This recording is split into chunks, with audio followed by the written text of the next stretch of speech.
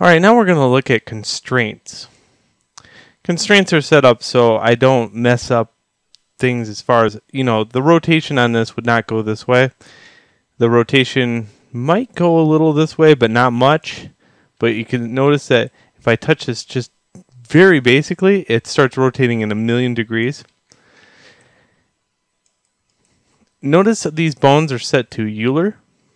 So each bone you should go through and set it to Euler instead of criterion.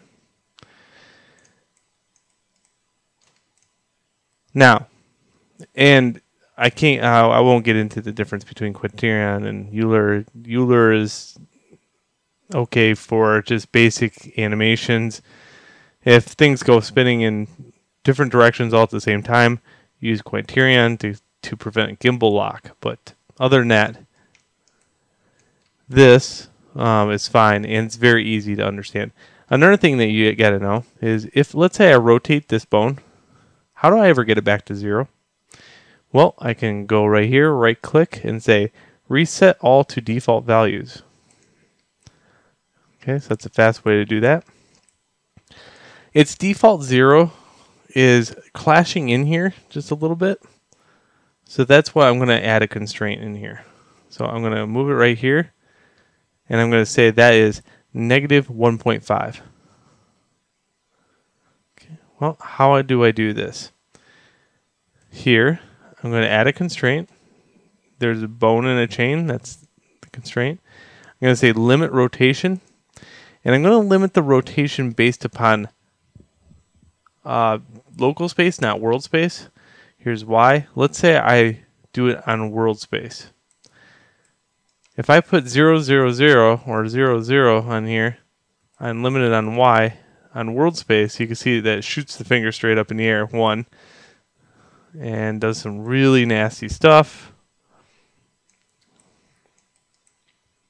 Also, if I rotate it at the wrist,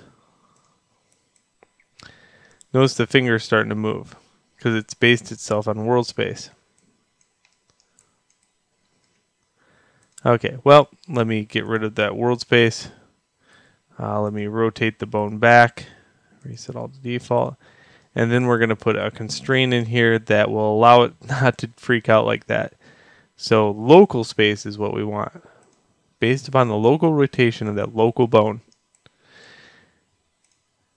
And for this, I'm just going to put -1. And for this one, I'm going to put 90. I'm rotating it on Z.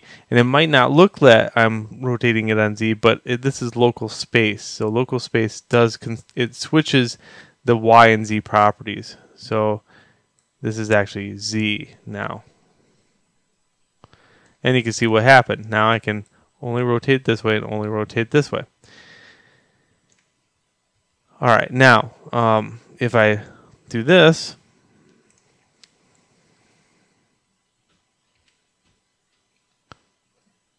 .5 and 1.5. Oops, or is it X? Yep, oops. Yeah, that local space will get you every time. 1.5. There we go. And 0. This one I'm going to set to 0 and 0. And there we go. Now, the finger doesn't clash with the other finger. Plus, I can't move it any other way. It jingles a little bit, but that's okay. Then I can rotate it this way, which is fine. But I cannot rotate it this way. So that's what you have to do, is set up each bone to kind of have that. So here's another workflow. You go in here, you say limit rotation. You put it on local space, and then you lock out X and Y. Unless you have a problem like I did on this bone, but I fixed that problem here. And then you say, well, for the rotation up, you can bend your fingers just a little bit up. I always put like a -1 here, and most of the time it is 90 degrees. So let's bend this finger and see what we can do now. We can bend it here.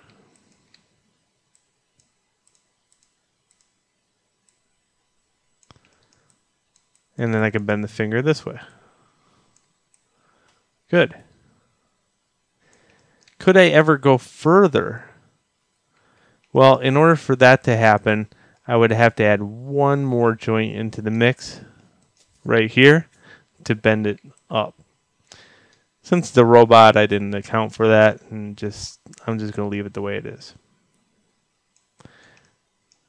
If I wanted to go past 90 degrees on this joint, I could. Just so he has some kind of grip.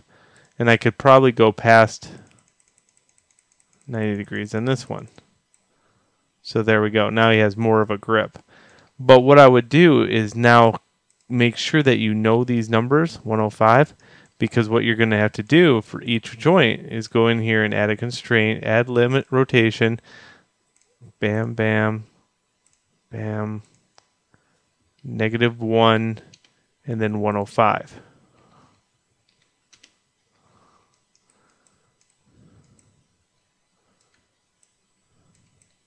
And then don't forget local space, or it'll freak out.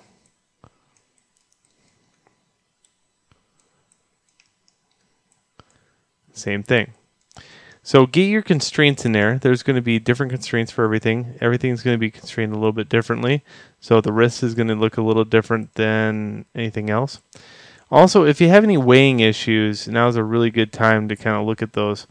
Like here, for instance, maybe this bottom plate right here looks a little organic. So I'll give you a little hint on things. If you don't take it and assign it to everything at a 1, it'll look organic. And there's some things that look organic, and definitely things that I do not want looking organic. So in this case, what I do is I hit L on the mesh, go into the vertex group, and then I say the wrist is a 1. So I'll raise this up to a 1. Assign it. And the forearm is maybe something like 0 for this piece. But the other two pieces, they do have kind of a techno-organic look to them. So what I did is, for those pieces, the wrist, I put it 1, but the forearm, I put it like 0.25.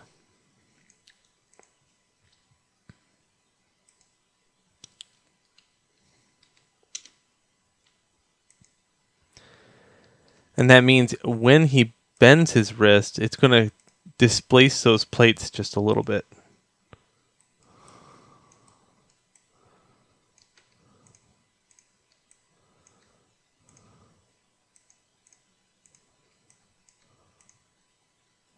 I've got to go back to pose mode.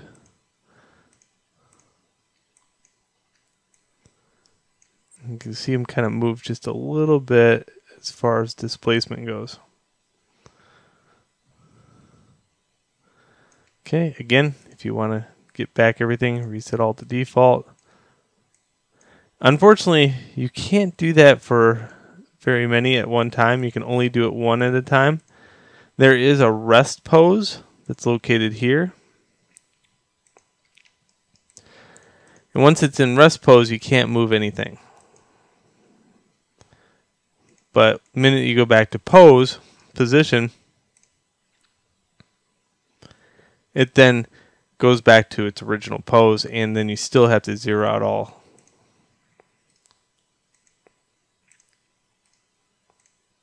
There we go.